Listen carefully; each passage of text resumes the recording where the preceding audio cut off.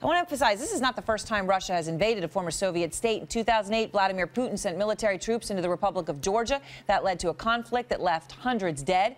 Mikhail Saakashvili is the former president of the Republic of Georgia. He just landed here in New York from Kiev this afternoon. He's been meeting with leaders in Ukraine, speaking to the Ukrainian public.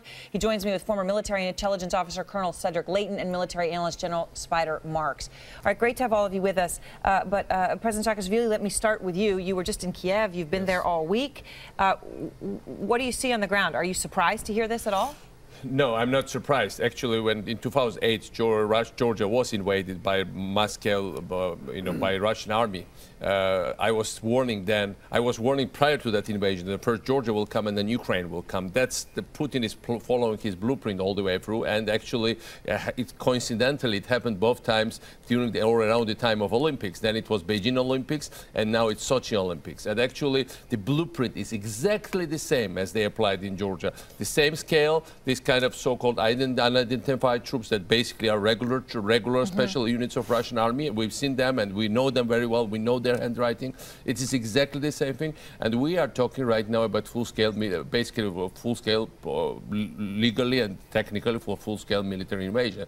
That's all it is. I mean, they will gradually build it up. It's not even based on some mass-scale local movement, so Putin is not even disguising it anymore. We're talking about in 21st century invasion of 45 million people country as a response to a democratic revolution that got rid of a bloody tyrant that fled to Russia. President Saakashvili, let me ask you this question. Vladimir Putin, according to House intelligence officials here in the United States, controls the Crimean Peninsula now tonight. What will the Ukraine do about it? You've been in Kiev all week. You've been with opposition leaders.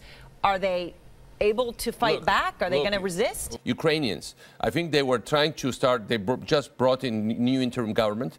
The whole thing was going very peaceful. I met with all the leaders for the last several days, had long conversations. They had very peaceful intentions just to do reforms, carry out democratic changes, open up Ukraine towards Europe. That's exactly the things Vladimir Putin cannot forgive them. He is going there because if Ukraine goes democratic, normal, European, like open society, then every Russian will ask Vladimir Putin why we cannot have it's the same Russia. He had the same problem with Georgia because Georgia was succeeding in building a democratic society. He had to act on these false pretenses of protecting some of our people. So Ukraine, unlike Georgia, has considerable army. They have officers corps. So they will. They gave up nuclear weapons, but their officers are very good. And by the way, considerable chunk of officers in Russian army are ethnically Ukrainian. So it's not so clear how Russians can force those people to fight against their own homeland.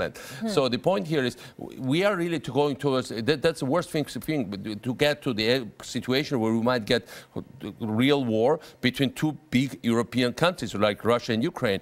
And by the way, Crimea also is a very important part for the rest of Europe. So, and then when we talk what the Americans can do, look, just very short, I mean, you don't, even if you don't send tanks, but whatever the treaty obligations are, but you can certainly expel Russia from G8. You can certainly send tax inspectors to American banks and international banks where all the Putin's generals and all his corrupt officials around him, including himself. Putin is the most corrupt guy in the world.